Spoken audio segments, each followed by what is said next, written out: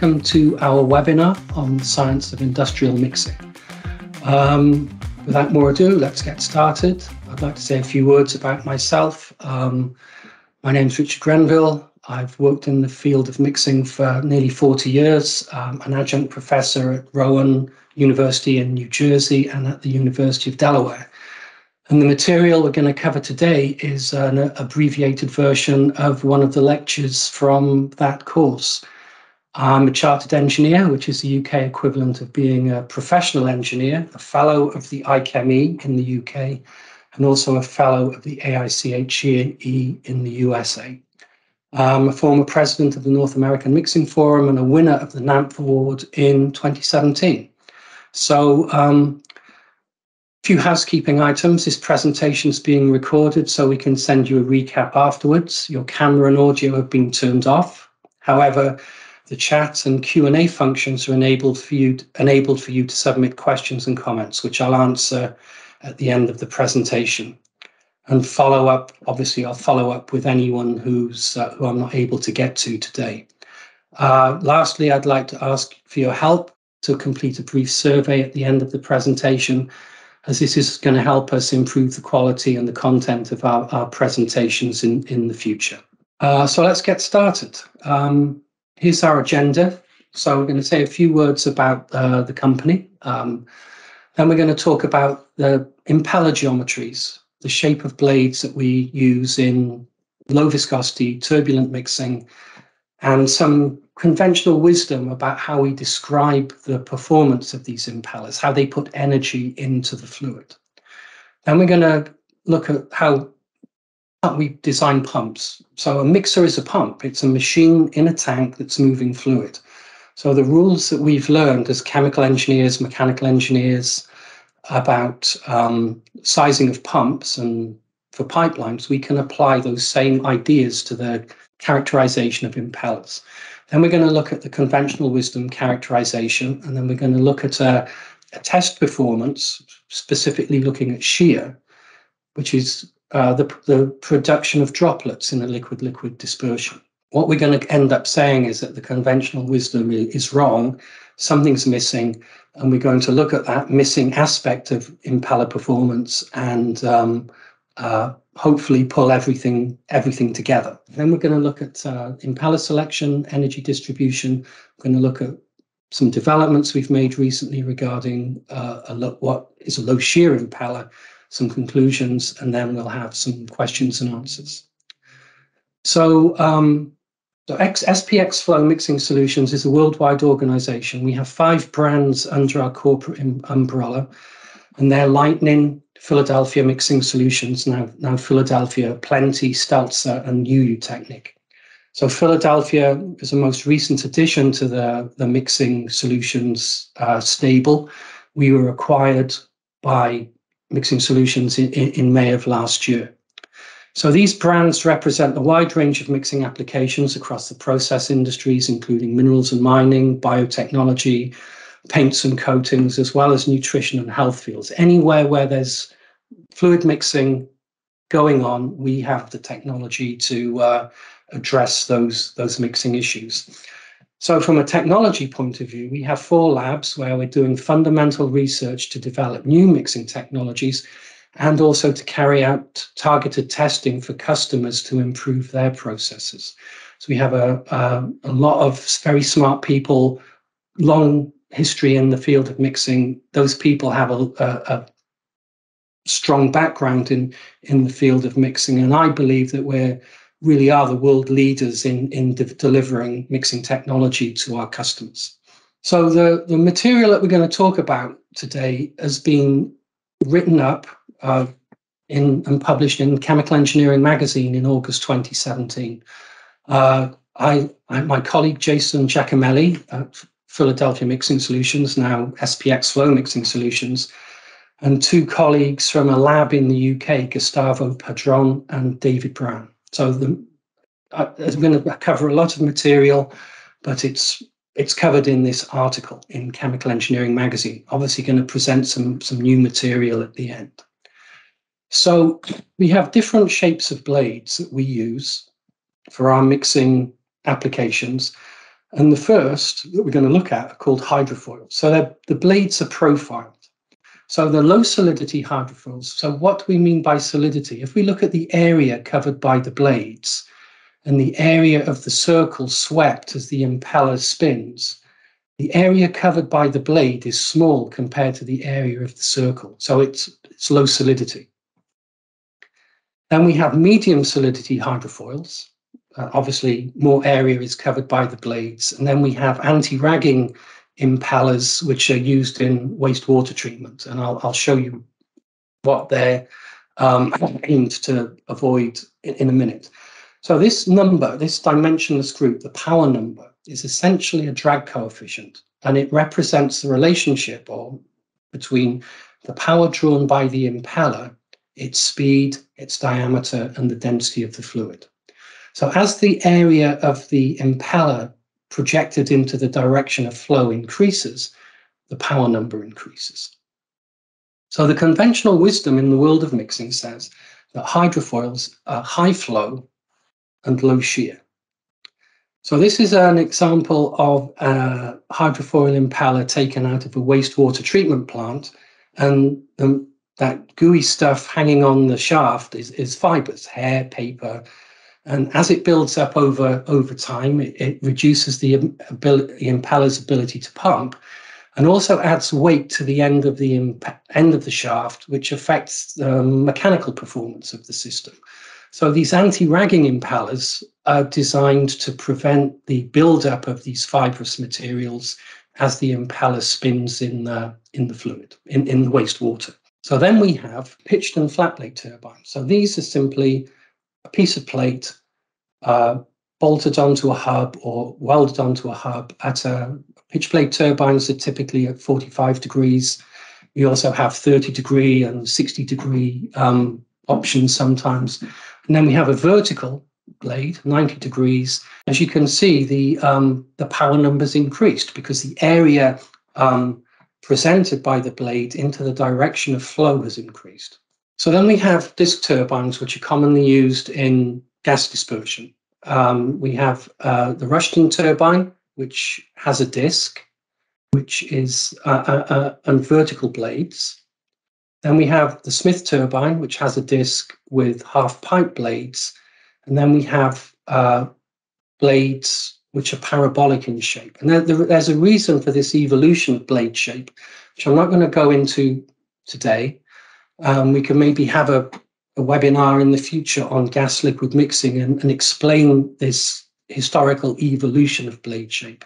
But the conventional wisdom says that these type of impellers are low flow and high shear. Then we have high shear dispersers. These are high shear. So we have an impeller that looks like a circular saw blade with the teeth bent up and down. High shear disperser, we call that an R500. And then we have a bar turbine. These are commonly used in the paint industry, called the R510. So these are high shear dispersers. So we've got these impellers. We've got this qualitative description of their performance: high flow, low shear, high flow, low shear. How can we, as engineers, we want to be able to quantify those characteristics. So how are we going to do that? So we're going to use two dimensionless numbers, power number and the flow number, and two geometric ratios, which we'll explain in a second. So the power number, I mentioned already, is a drag coefficient. P is the power, rho is the density of the liquid, n is the rotational speed of the shaft, and d is the diameter of the impeller. So if you use a conventional or consistent set of units like the SI system, you can get the power number without any correction factors required. The flow number is the flow generated by the impeller, which we can measure, divided by the speed and the diameter cubed. Again, it's a dimensionless number. Then we have the impeller to tank diameter ratio. T is the tank diameter. And then we have the ratio of the impeller diameter to the projected blade height, the projected height at the tip. So I'm just going to show you like some show and tell right now. So this is a hydrofoil. It's made out of laser printed out of glass filled nylon. So you can see the diameter and you can see the projected height. This is a 45-degree pitch blade turbine, and its projected height as a ratioed to the diameter of the impeller is smaller. It has a larger projected height. Diameter divided by the projected height is a smaller number. X is smaller for the pitch blade turbine than it is for the hydrofoil. And this turns out to be quite an important parameter which we can control in terms of the way the agitator puts energy into the system. Okay, so let's think about pumps. In pipe flow, the energy dissipated in the flowing fluid is equal to the flow rate multiplied by the pressure drop. And I'm using H to represent pressure drop, delta H, because P I'm using as for power. So if we express the flow rate and the head, the pressure drop in terms of the velocity and the pipe diameter, and the head in terms of the velocity, the pipe diameter, and the length of the pipe, the friction factor comes in. And if we simplify that equation, the term circled in red at the front of the equation is determined by the geometry in the flow regime. Reynolds number and the pipe roughness. Are we in laminar or turbulent flow? The pipe length to diameter ratio, L over dP, and whether there are any fittings, elbows, valves, flow meters, which usually we account for by adding a certain number L over dPs to the equation to account for the pressure drop in the device. So if we look at a pump, this is the performance curve, this is the pressure, this is the flow rate. So when the valve is closed and there's no flow, this is the pressure that the pump will generate. And as we open the valve, the pressure it generates will drop off. The green curve is the system curve, taking account of the pressure drop through the system. So as the flow rate goes up, the pressure we need to move the fluid goes up. And where these two curves intersect, that's our operating point. So if we look at this is the pressure that the pump must generate. This is the efficiency curve. So we're operating close to the best efficiency point of the pump. And here's the brake horsepower. This is the power input by the machine, not the energy dissipated in the flowing fluid. So if we convert our flow rate and head to SI units, it says that the energy being dissipated by the flowing fluid is about 25 kilowatts or 33 horsepower.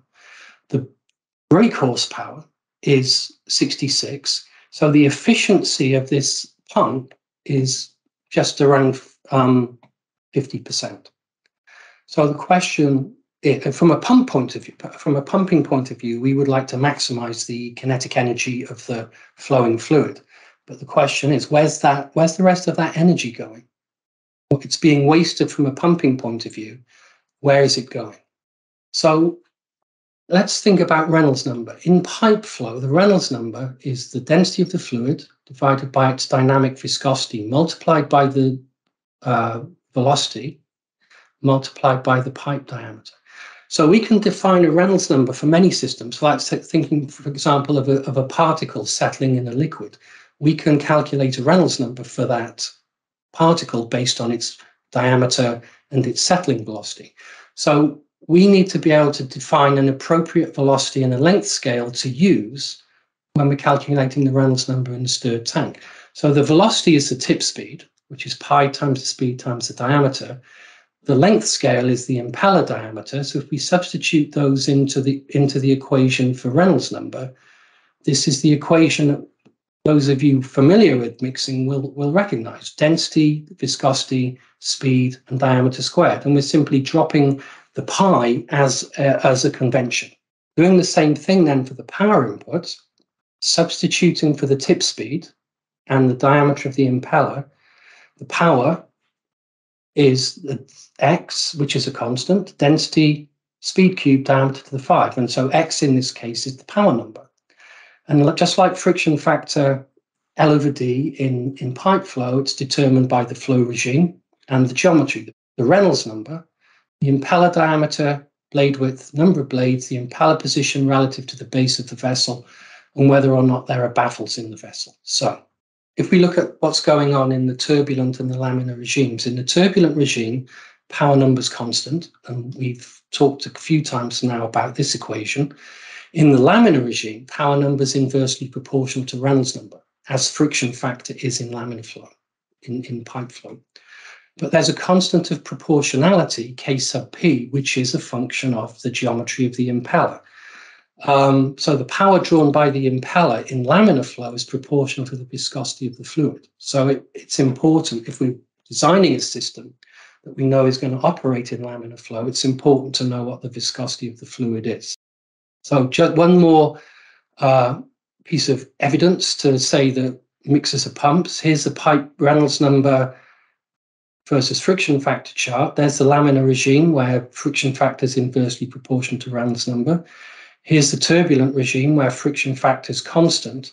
And as the pipe roughness increases, the friction factor goes up. And the red curve down here is for smooth tube. So it's the equivalent of operating in an unbaffled vessel in the turbulent regime. Over here, we have the power number versus Reynolds number chart. Turbulent regime, power number's constant. Laminar regime, power number's inversely proportional to Reynolds number. And the value of Kp that we mentioned before is essentially the power number when Reynolds number equals 1. And as you can see with these impellers, the Kp varies between about 50 and 70. If we were looking at a helical ribbon operating in the laminar regime, the Kp value would be about 300. So mixers are pumps. How can we measure the power, the flow, and the efficiency of an impeller in a stirred tank? Well, in pipe flow, it's pretty easy. We can measure the power input to the fluid by looking at the power input from the motor of the pump, measuring the torque on the pump shaft. We can measure the flow rate. We can measure the pressure drop. So we need to be able to measure the motor power to get the pump efficiency. It's the P delta H divided by the mechanical energy input by the pump. So how are we going to do the same thing for a stirred tank? So the first thing we need to measure is the power.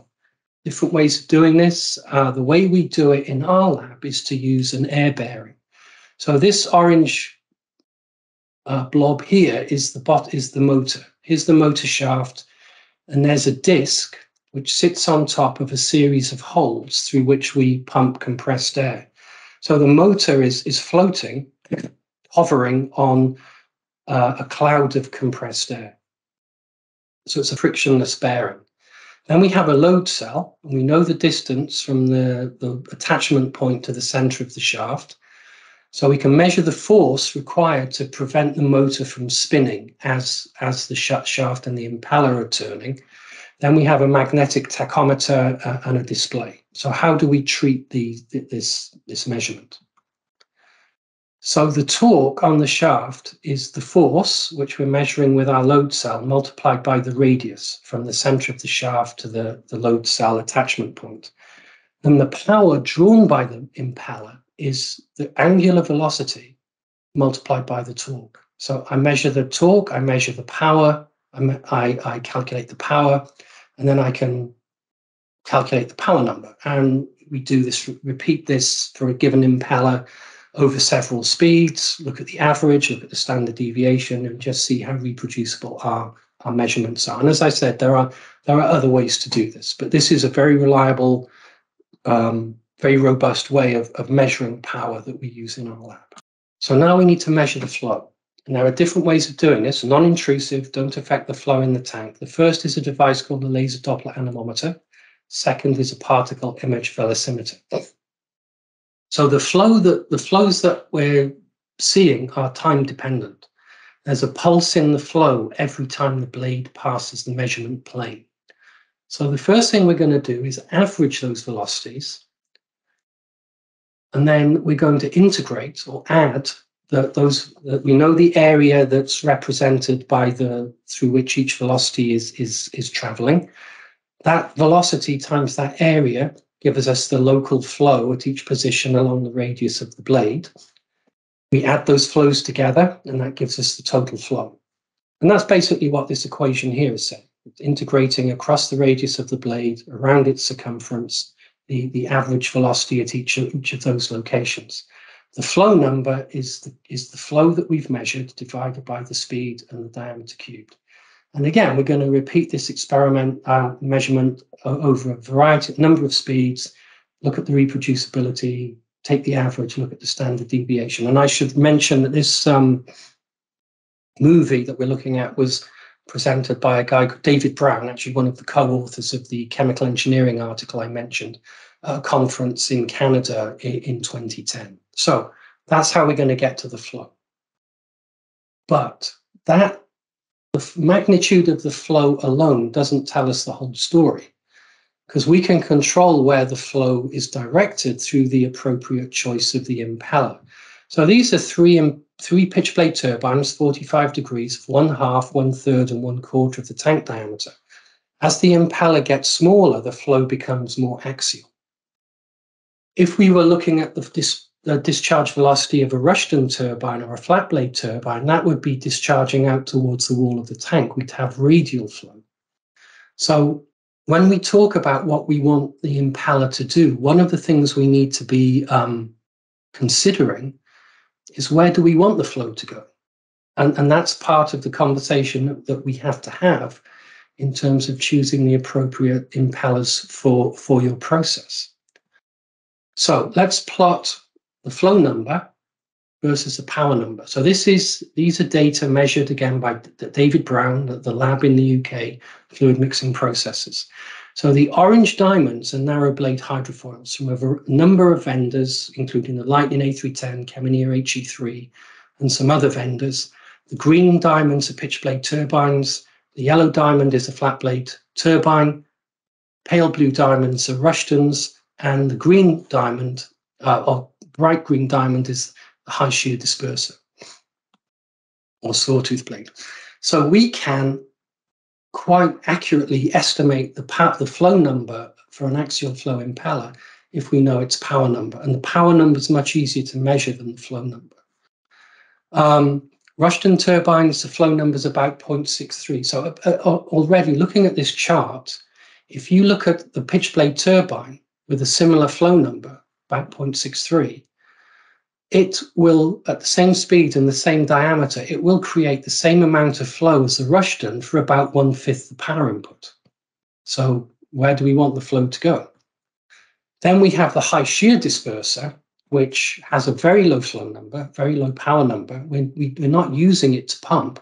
We're using it to create shear and disperse a second phase, whether it's a liquid, an immiscible liquid, break up agglomerates of solids.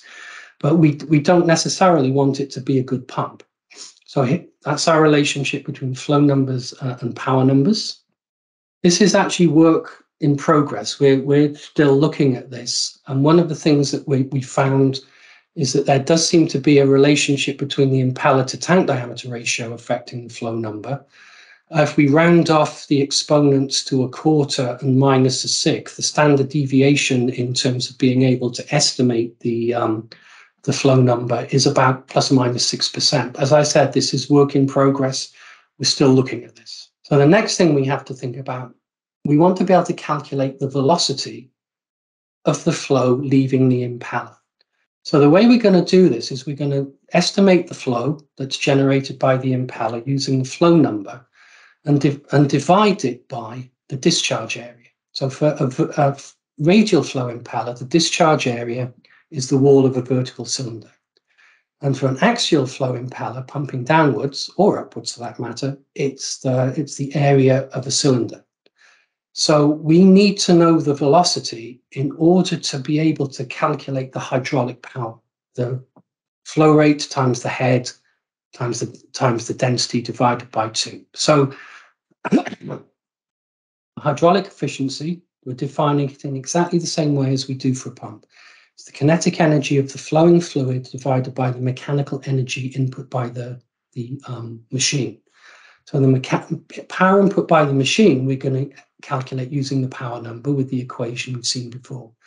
The hydraulic power, we need the flow number, speed, diameter cubed, and the discharge velocity, which is simply the flow divided by the discharge area squared.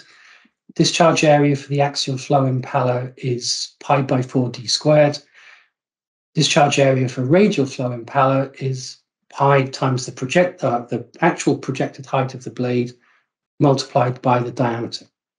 So we do some algebra, and for a radial flow impeller, the efficiency is 1 over 2 pi squared, flow number cubed over power number, impeller diameter to projected height squared.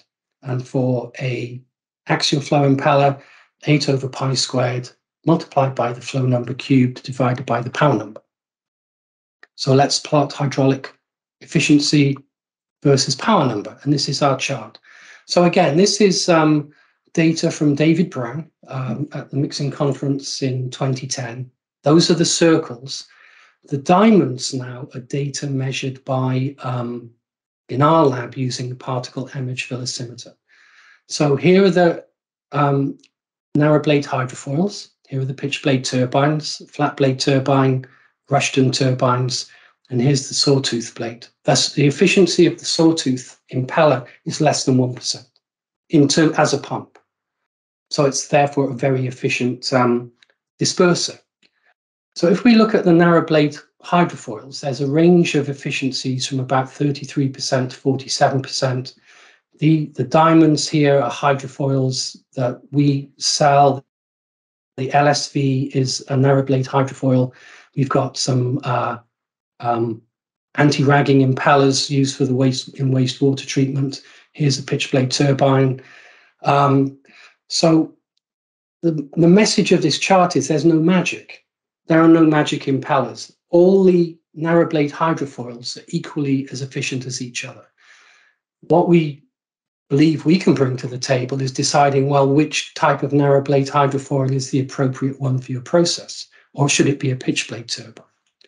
Now, what we're missing in this analysis of efficiency is the impeller to tank diameter ratio. So the low efficiency hydrofoils are small diameter relative to the tank. The best efficiency are large diameter. Same is true for the pitch blade turbines. So what we're missing is the effect of the impeller to tank diameter ratio. So there's an alternative way of looking at the efficiency, and that's simply to define the efficiency as the mass of fluid pumped per unit of energy input by the mixer. And so we're simply taking the flow rate divided by the power input, multiplying by the density, and we end up with this fairly simple equation: flow number over power number, speed times diameter squared. And it has units of kilograms per joule. So let's compare the impellers at constant power per unit mass. This is the equation for the average power input per unit mass by the impeller. The densities have cancelled out here. Rearranged to express it in terms of the impeller speed, substituting to our equation for the flow efficiency. And now we have an expression that takes into account the impeller to tank diameter ratio. This efficiency is not dimensionless. It's a function of power input per unit mass and the tank diameter. And we can explain that. I'm not going to explain it today, but there's a good reason for this. So we're going to plot the flow efficiency versus the impeller to tank diameter ratio at 1 watt per kilogram power input per unit mass and a tank diameter of 1 meter. So here's our chart. So we have the orange circles are the narrow blade hydrofoils. The green circles are the pitch blade turbines. Here's the flat blade. Here are the Rushtons. Here's the sawtooth. So generally, as the power number goes up, the mass flow efficiency goes down. And this group of pitch blade turbines over here, we've got a narrow, small projected height. We've got a 6 blade. We've got a 60 degree. As the power number goes up, the efficiency goes down. So if we have a process that we know is governed by flow, we're going to choose a hydrofoil, roughly half the tank diameter, to be the impeller to use in our process. Evidence is pretty clear. So now what we have to think about is shear. the shear rate. So in our fluid mechanics textbooks, we see a cartoon that looks like this. We have a plate with area A separated by a gap Y from another plate, and the gap is filled with the liquid that we're interested in. We apply a force to the upper plate and it accelerates till it's traveling with a velocity V.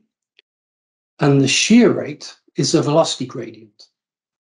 So the velocity is V here, 0 here, separated by a gap Y, and that is the shear rate. But it's only valid, that definition of shear rate is only valid in laminar flow, and that's part of the problem. So Jim Oldshoe wrote a book, 1983, Fluid Mixing Technology, and this chart is taken from his book. So the A3 series impellers are the hydrofoils. The A2 series, like the A310, for example, the A2 series, A200 are the pitch blade turbines. So he says that because the velocity gradient from the hydrofoil is shallower than for the pitch blade turbine, it's a lower shear impeller. Okay, these are velocity profiles measured in our lab for a pitch blade turbine, and the LSV is the narrow blade hydrofoil. So if we eyeball some triangles, some gradients onto these measurements, yes, the hydrofoil is lower shear than the pitch blade turbine. And we can do the same for a Rushton turbine pumping radially out towards the wall. We can get this gradient. And we can read off coordinates on the length scale and the velocity scale.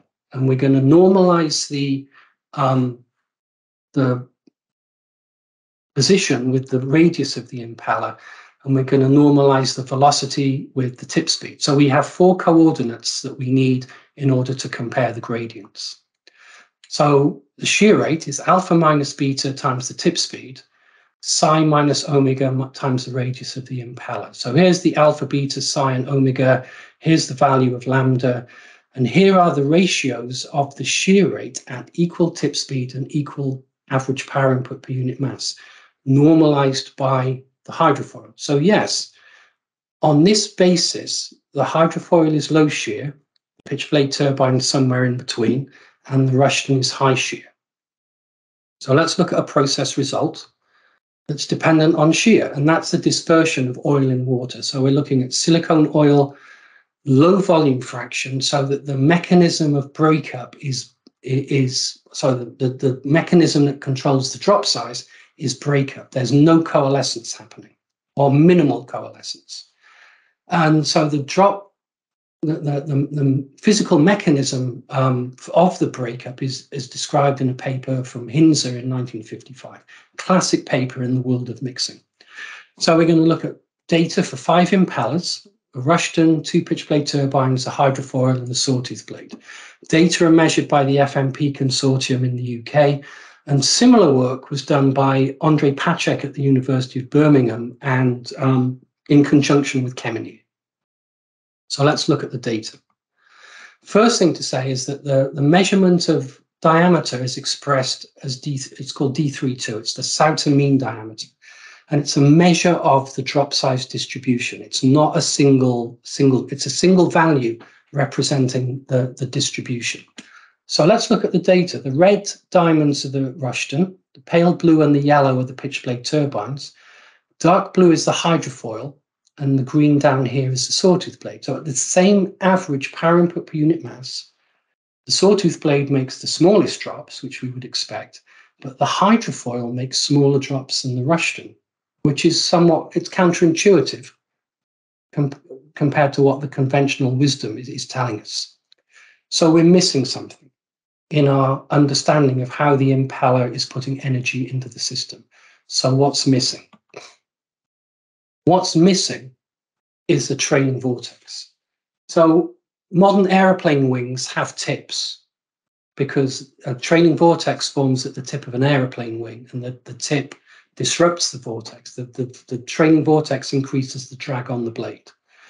So what's happening is there's a high pressure zone on the front of the blade or on the underside of the wing. There's a low pressure zone on the back side of the blade or the upper side of the wing. And where the high pressure zone and the low pressure zone meet, this vortex is formed.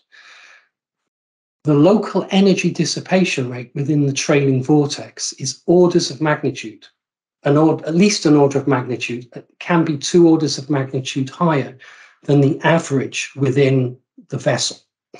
So what we need to be able to do is to capture the physics of the vortex, calculate the local energy dissipation rate, and try and compare liquid drop size to that measure of mixing intensity. So this isn't computer modeling. This is data. This is measured using a device called particle image velocimetry. And the interesting thing, so we're just looking at one blade going past, but look out here and you can see the end or the vortex that has been produced by the blade in front of this one. So powerful tool. Now we can also do CFD modeling. So this is using a time-dependent code, large eddy simulation from a company called M-Star Simulations. And the red area, we're looking at the vorticity of the vortex. And you can see there's a vortex coming off the blade above and below. So what's missing? What has been missing before? If we time average those velocities, whether measured with the PIV or estimated or predicted using CFD, we'll get the classic parabolic velocity profile that we see from time averaged measurements. Time averaged measurements are not capturing what's going on in the trailing vortex. And this turn it's important. We need to be able to do that. So looking back at the conventional wisdom and where it comes from measurements that were made. We're not able to look at the time dependency of the vortex coming or the vortices coming off the blades. We have more powerful tools, we have more powerful computers, and we're able to look much more closely at what's going on in a stirred tank. And that's allowed us to make this new analysis and understanding of and quantification of the trailing vortex properties. So here's a snapshot of our trailing vortex. You can see the vortex right here. So there's 2 things we can extract from this picture. First is the velocity, and the second is the size. So the kinetic energy per unit volume is a constant times the density times that velocity squared within the trailing vortex. The time scale of the vortex is the length scale, L sub v, divided by the velocity. And the energy dissipation rate is the kinetic energy divided by the time scale, or expressing it in terms of the velocity cubed divided by the length scale. So rule of thumb for turbines, Rushton turbines, pitch blade turbines, the length of the trailing vortex, length scale of the trailing vortex is roughly 1/2 of the projected height of the blade. For hydrofoils, it's equal to the projected height of the blade at the tip. So we've got the kinetic energy, we've got the local energy dissipation rate. Now we want to do something with those numbers. So in our article in Chemical Engineering, we've shown that for impellers with blades, not for the sawtooth blade, the ratio of the kinetic energy in the trailing vortex to the tip speed squared is equal to a constant times the square root of the power number. Can't explain that relationship, but the data fall out very, very clearly into that form. So the energy dissipation rate is the Kmax to the 3/2 divided by the length scale. If we express the length scale as the diameter divided by a constant, which we can measure, we've got that the energy dissipation rate is a constant times x, that ratio, times the kinetic energy to the 3/2 divided by the diameter of the impeller. We're going to take the value of the constant of proportionality equal to what? Well, for all the impellers. And we could talk about the validity of that assumption, but whatever form we use, we're going to apply the same constant to every impeller. So we're going to skip some algebra and mathematics, and we're going to skip to the results. So the ratio of the maximum energy trailing vortex energy dissipation rate to the average power per mass is, here's the equation that we get to, but we've skipped its derivation. Here's the divide or multiply by 1 over the power per unit mass, simplify, and that ratio is weakly dependent on the power number, the type of impeller. It's proportional to the ratio, but it's strongly dependent on the tank to impeller diameter ratio. So why is that? If we look at impellers, a small diameter versus a large diameter, at the same power input, which is the way we're doing this comparison, a small diameter impeller has to run at higher tip speed. Higher tip speed gives me higher local energy dissipation rate in the trailing vortex. And that's captured by this T over D cube term right here. So here are the results. So these, the X, the power number, and the D over T are actually measured values. They're not the values that you'll get if you substitute into the equations. There's a standard deviation of plus or minus 10% on that correlation. So the constants, the K value, the ratio of the maximum to the average for the Rushton is 70, 45-degree pitch blade is 75, 60-degree pitch blade is 83. Then for the hydrofoil, it's 260, and the sawtooth blade 3,300. So normalizing by the Rushton, the turbines, Rushtons and pitch blades all falling within 20% of each other. So the hydrofoil is about 4 times higher, and the rush sawtooth is nearly 50 times higher. So let's simply take that analysis and apply it to the data that we looked at earlier for the comparing drop size at the average power per unit mass. Everything lines up. And the Rushtons, the pitch blades, the hydrofoils, down here's the sawtooth blade. So if I want to make a drop of 100 microns, I can do that with a hydrofoil, with a Rushton, with either of the pitch blade turbines, provided that I have an maximum energy dissipation rate of about 30 watts per kilogram. But the power input, the average power input per unit mass with each impeller will be different. So best impeller for pumping, large diameter hydrofoil, around half the tank diameter. Best impeller for shearing is going to be small diameter, high tip speed, small power number. Maybe even if we want to go as high as a sawtooth blade, the R500. So this is all well and good. Now let's look at some other examples of processes that are governed by shear. So the first is mixing and flocculation of fine particles in wastewater treatment and polymer treatment, shear-induced flocculation. So in the wastewater treatment industry, there is a concept called the G value. It's a shear rate. And those of you who have studied fluid mechanics, studied turbulence, may recognize that this is actually the reciprocal of the Kolmogorov timescale. So the customer defines the G value they need for their process, the volume of the basin in which the water treatment is taking place. The viscosity of the water might change a little bit with temperature, but it essentially sizes the power required from the agitator. So the customer can define the G value, or there is a test in the water treatment industry called jar tests, and there's a link down here that you can click on if you're interested in finding out how that's done. So this is a picture taken from Pat Spicer's PhD. Pat did a PhD at the University of Cincinnati, and the data we're going to look at comes from his PhD. So the way he describes the evolution of flock sizes, we've got these small particles, and in his experiments, he was taking polystyrene particles of about 815 nanometers. They collide, they stick, and they grow. And they grow in sort of random directions, getting longer. And as they get longer, they'll eventually start to break and reorganize themselves, restructure, and become more compact over time. So as we look at the time history of the flock size, it gets longer, and then it gets shorter. So the way Pat analyzed his data was something called the number average maximum flock length. So we're going to plot the number average maximum flock length versus time. So this is one of the examples from his work. I'm not going to show the others just in the interest of time.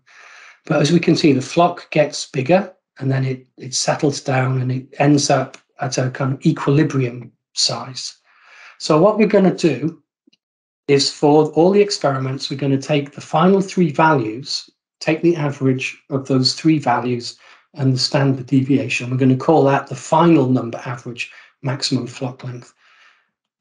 And here's the data. So we've got 3 G values, 3 impalas, 9 data points. And as we can see right now, the Rushton makes larger flocks than the hydrofoil at the same G value. And the G value is being described based on the average power input per unit mass.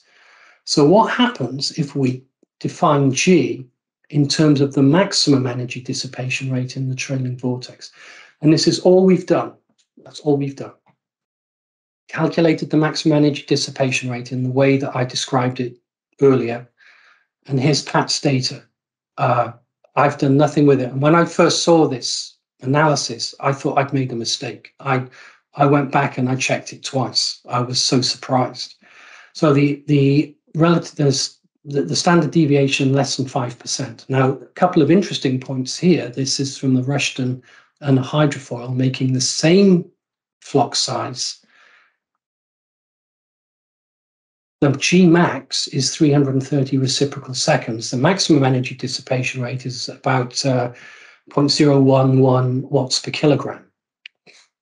The average of the final 3 data points, 204, 187 microns, but the power input by the Rushton is 3 times higher than it is from the hydrofoil because it's not as efficient at creating shear.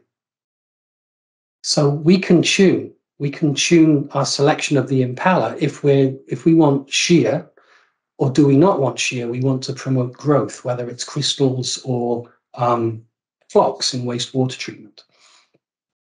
So another example, mycelia size in fermentation. So this is work that was done by a group in France in conjunction with Alvin Ninow, who's an emeritus professor at the University of Birmingham, very well known in the field of gas liquid mixing and bioreactor mixing.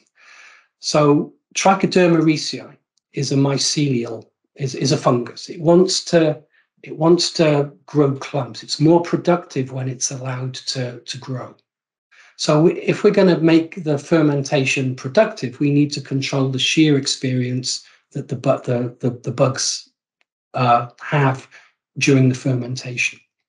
So this is a chart from their paper. There's a number of charts that look like this. This is simply the growth rate versus 3 measures of mixing intensity: tip speed, the average power per unit volume, and something they call the energy dissipation circulation function, epsilon max. And I'll explain what that means in a second. So based on tip speed, and the other point to make, the circles and the squares down here are lab data. The X is 100,000 litre production fermenter. So tip speed, got an error of plus or minus 34%. Power per volume goes down to 20%. Energy dissipation circulation function, the error's 5.5%. So what does this mean? The energy dissipation circulation function is the epsilon max, the maximum energy dissipation rate in the trailing vortex, as we've described its calculation, divided by the circulation time. Or it's the epsilon max multiplied by the frequency at which the packets of fungi, the mycelial clumps, pass through the high shear zone. It's essentially the intensity of the high shear captured through epsilon max multiplied by the frequency of the event, 1 over the circulation time. So the large-scale fermenter is much more productive, has a higher growth rate than the lab units. So why is this? As we scale up at constant power per unit mass, and in this case, the power per unit mass has actually gone down, the circulation time gets longer. So the frequency of those high shear events goes down. So the bugs are more productive. They don't experience the shear as often. So we've got 3 pieces of experimental evidence, 2 of which are out of my control and my colleagues' control, that show that this concept of epsilon max, the trailing vortex energy dissipation rate, is the correct way to quantify the shear in a stirred tank. Low viscosity, turbulent flow. So, given that, what does a low shear impeller look like? So there are many processes that require low shear to promote growth of a dispersed phase. Flocculation in wastewater treatment, coagulation, crystallization. So what does a low shear impeller need geometrically? It should have a large diameter and a large projected height. It should have a large power number, high power number, and a low tip speed. So what do we sell to accommodate that requirement? So what we sell, here's the model. It looks like a bit like a Star Wars Empire fighter, I suppose, but it's a 75-degree pitch blade turbine with 2 blades. And here's a drawing. These are impellers that are installed in a crystallizer just over 1 meter in diameter. It has a power number like a Rushton turbine, but it pumps like a pitch blade turbine, like an axial flow impeller. So do we have any evidence to support this statement? And the answer is yes, we do. So we have been quantifying shear by looking at drop size in liquid-liquid dispersions. So on this chart, we're looking at drop sizes measured by the FMP consortium in the UK, presented at the 16th European Conference on Mixing in Toulouse. So we've got these triangles are hydrofoils, from 2 different vendors, and they make the same drop size at the same average power input per unit mass because they have the same power number and the same projected blade height. The squares are pitch blade turbines. The red ones are standard, the purple are wide. The wide blade pitch blade turbine makes bigger drops than the standard pitch blade turbine because it has a higher power number, larger projected height, and runs at a lower tip speed.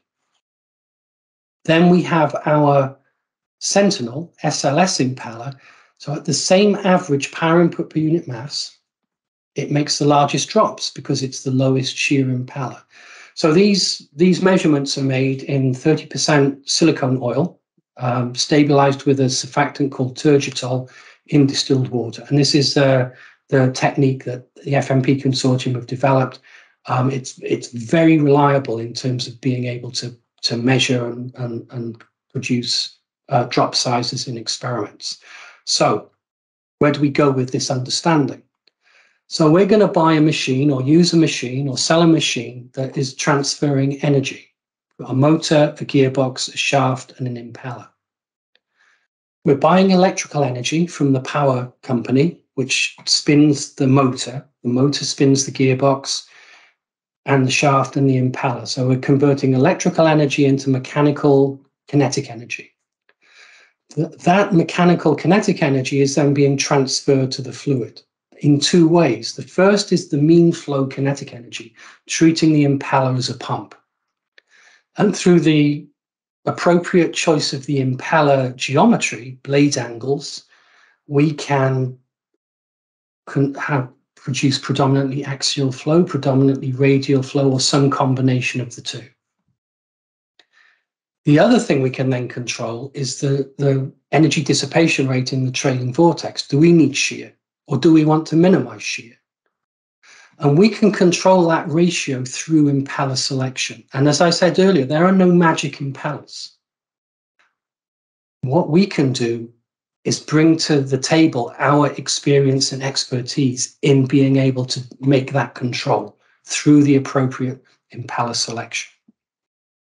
So, conclusions. An impeller in a stirred tank is a pump. We can calculate the power, the flow, the shear, and its efficiency.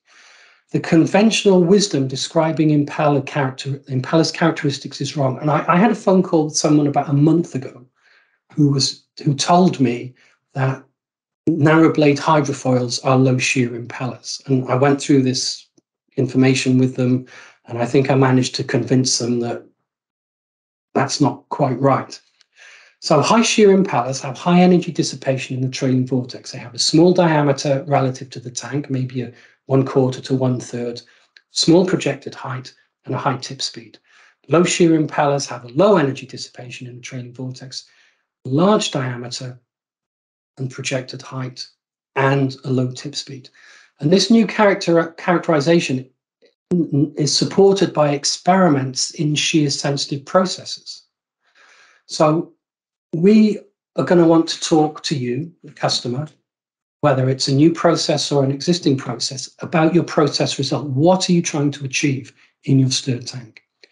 And we then are going to help you choose the appropriate impeller geometry to optimize the necessary balance between shear and flow to use the energy input by the mixer most effectively. And energy usage, energy conservation right now is a very hot topic in many industries. So that's my final chart. So this ends today's presentation. And I'm now going to begin our question and answer session, reading from the chat. So let's start from the top with your questions. So again, thank you for your time. Thank you for spending the time with us. And I hope you learned something. So let's get going with the questions. Thank you.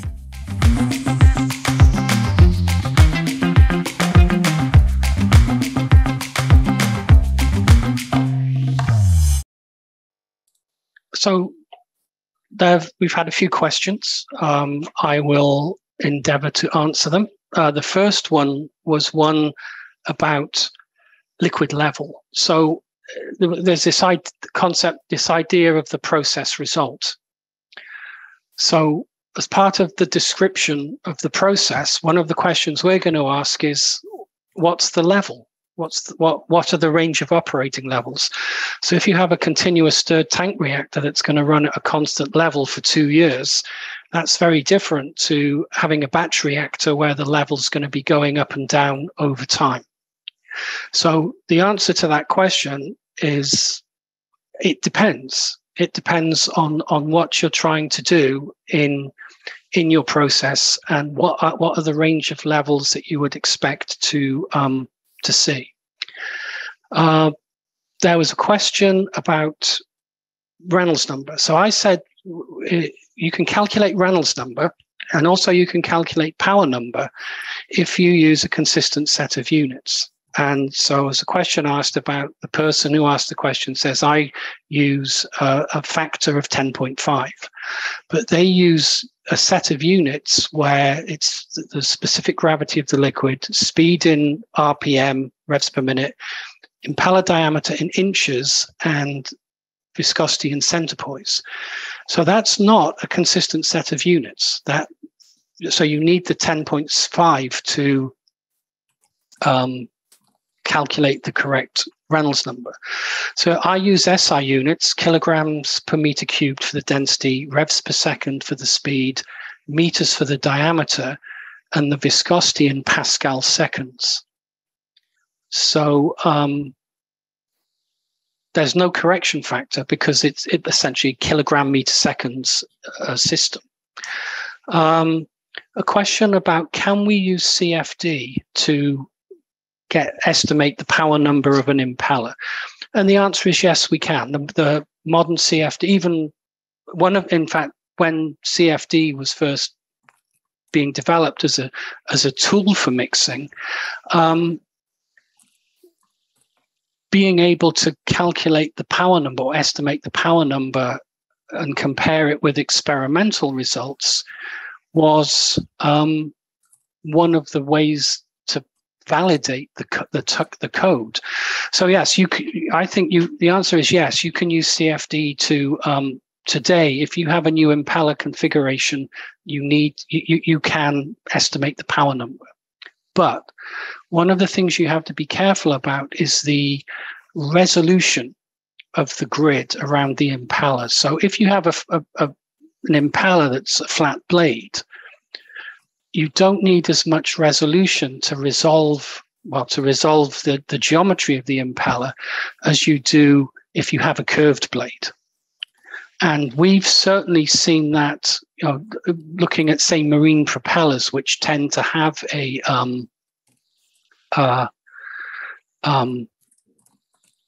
much more curvature, or propellers that are used in the with side entering mixing. Another question: is there a place for square tanks versus circular tanks? More volume, same floor space. And yes, there is a place for square tanks, and the comment is that the person who asked the question saw this in a paint letdown facility. Yeah, so square tanks are very common in the paint industry. And we have correlations that would allow us to, we have correlations to estimate the blend time, the mixing time in a cylindrical tank.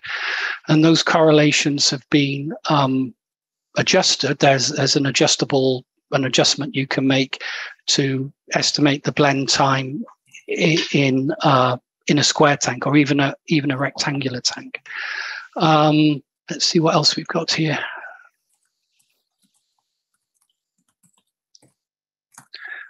So what about truncated bottom? So the question is, what about a truncated bottom circular tank for HSD? HSDs are commonly used in cylindrical vessels. You have to just remind me, what do you mean by truncated bottom? I mean, I've seen dished bases, flat bases, conical bases. Generally, the shape of the base, certainly when we're doing liquid phase mixing, has a small effect on the overall process. If you're doing solid suspension, the shape of the base can have quite a significant effect. If you think about, if you have a flat-based vessel, the solids are going to collect in the corners, and you need to make sure that you have enough mixing out in the corner to be able to suspend those solids. Similarly, if you have a fairly deep cone at the bottom of your base, the solids will tend to collect at the base of the cone. So generally, from a mixing point of view, it's not that critical with the shape of the base. Unless you've got solids, and as I mentioned, flat bases, conical bases, you need to think a bit more about the amount of mixing you need in order to suspend the solids. Any other questions? Any other questions? Let me see. And efficiency discussed in the presentation are mainly for energy. Is there any mixing efficiency or just mixing time for this? So we're defining the efficiency in terms of pumping. How much of the mechanical energy input by the mixer is converted to kinetic energy of the flow? And that flow is, we need that flow to achieve some result, some process result, something that's going on in the tank. So if you look at mixing time, there are correlations for mixing time that show that if you compare a small diameter impeller and a large diameter impeller at the same power input per unit mass in the same size tank with the same fluid, the large diameter impeller will give you a shorter blend time than the small diameter impeller. And the reason for that is because it's a more efficient pump. As the blending of the contents of the tank is going to be dependent on the circulation of the fluid. And the large diameter impeller is going to circulate more fluid for a given power input than the small diameter impeller. So yeah, we can take this analysis of thinking of impellers in terms of their pumping capability and look at that in terms of the impeller's ability to actually achieve the process result: blending, solid suspension, gas dispersion, liquid dispersion. So, I mean, one of the things that we like to do from the point of view of scale up is to be able to explain the mixing process in terms of some fundamental physics and fluid mechanics, and relate those physics and fluid mechanics to what governs the process. Are we making drops? Are we making bubbles? Is there a chemical reaction going on? Are we simply blending two miscible liquids? The end result that we're trying to achieve, we have to relate back to how we're putting the energy into the system and the physics of the mixing. So I hope that answers that question. Let me just see what else we've got here right now.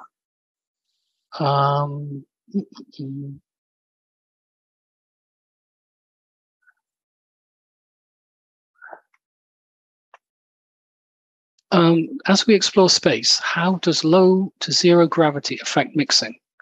I would say it affects mixing if you have a density difference in your fluids. So if you think about buoyancy, for example, if you're dispersing a gas or mixing two liquids with a different density, the buoyancy term, the way we calculate the effect of the density difference has acceleration due to gravity in it. So if we go into space and acceleration due to gravity goes to zero, then there should be no effect of gravity. But if we're making a liquid-liquid dispersion or a gas-liquid dispersion, we're still going to have interfacial tension between the two phases and the effect of the dispersed phase viscosity on determining what the drop or the bubble size are going to be. I hope that makes sense. The effect of baffles, shape, and back opening.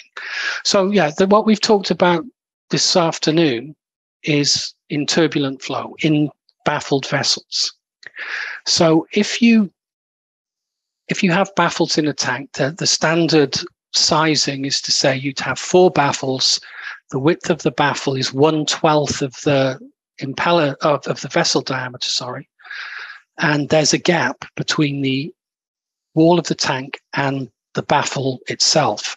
So the problem that we're avoiding by having this gap is if the baffle is welded to the wall of the tank, there's going to be a dead zone behind the baffle, and it's going to slow down mixing.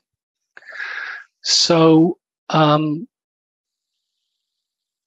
gap allows some fluid to flow between the wall and the edge of the baffle and prevent that dead zone from forming. As the viscosity of the fluid goes up and the Reynolds number goes down, the need for baffling will reduce. And ultimately, if you're operating with a highly viscous fluid in the laminar regime, you wouldn't put baffles in at all. You'd operate in an unbaffled system. So the shape, generally, it's a flat plate. The width is equal to 1/12 of the tank diameter. The height of the plate is from the lower tangent line to just above the liquid surface, and the gap between the edge of the baffle and the wall of the tank is 1/60th of the tank diameter. So those are the numbers or the ratios that we use in countries that use the imperial feet, inches system. So what it means is if I have a tank that's 6 feet in diameter, my baffle is 6 inches wide. In countries where we use the metric system, it's perfectly okay to make the baffle 1/10 of the vessel diameter and have the gap to be 1/50th of the vessel diameter. So it's not a hard and fast rule, but in turbulent flow, low viscosity systems, you need to have baffles to convert the tangential circular motion of the shaft and the impeller into axial top to bottom motion of the fluid. And a really important example where that has to be done is with solid suspension. You need axial flow to lift the particles up. If you don't have axial flow, the solids will just sit on the base of the vessel and spin around. Any more questions? I'm just looking in my question box. Let's see what we've got here. And I'd say see a few familiar names out there. Hello to everybody. So that's the last question I've got on my question and answer list. Does anyone have any last questions before we call it an afternoon? Okay, so I'd like to thank you. I know a number of people have dropped off since we started. So I'd like to thank you all for your time. I hope it was useful to you. And if you, I guess we're going to be sending the recording. If you have any questions, any comments, if there's anything that's not clear, please feel absolutely free to drop me an email and I'll get back to you as soon as I can. As you can probably tell, I like to talk about mixing and mixing problems. So again, one last time, any other questions before we call it an afternoon? Oh, wait, there are more questions. Okay. What about an alternating rotating agitator? So do you mean, okay, Denny, give me a call. So someone's asked for my phone number. If those of you who are interested in my phone number, you're not seeing it on the screen right now. It's area code 717-202-7976. Also, my email address, richard.grenville@spxflow.com. Denny, a washing machine. What about an alternating agitator? So in an industrial sense, if I spin my agitator one way, and then I'm going to have to slow it down. I have to let it slow down, come to a stop, and restart. So it's feasible, but you have to make sure that the gearbox that you're using can be operated in clockwise and anti-clockwise directions. Some can't for lubrication reasons. So, but if we were talking to a customer and they said, we need an agitator that can run in two directions, we would say, we can do it, but it limits the choice of the style of gearbox that we can sell you in order to drive the agitator. So I don't know if that answers your question. So yes, the information, my contact information will be inside the presentation. It's probably better to drop me an email, because if I don't have you in my contact list on my phone, well, if you call, leave me a message. Because if you're not in my contact list, it's going to send you to my voicemail. Leave me a message, and I'll be more than happy to call you back. Okay, any other last questions before we pack up for the afternoon?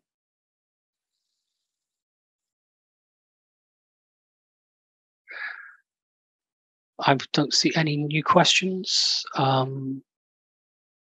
Okay, I'm going to click leave. And as I said, when you've got my email address, if you have any questions, any comments, please feel free to get in touch. And as Kristen, there's a, please, if you complete the questionnaire, because we want to make sure that we give the best presentations that we can to customers, and your feedback is what's going to help us to do that. So again, I am going to click leave. Thanks again, all of you, for your time, and hope you have a good afternoon.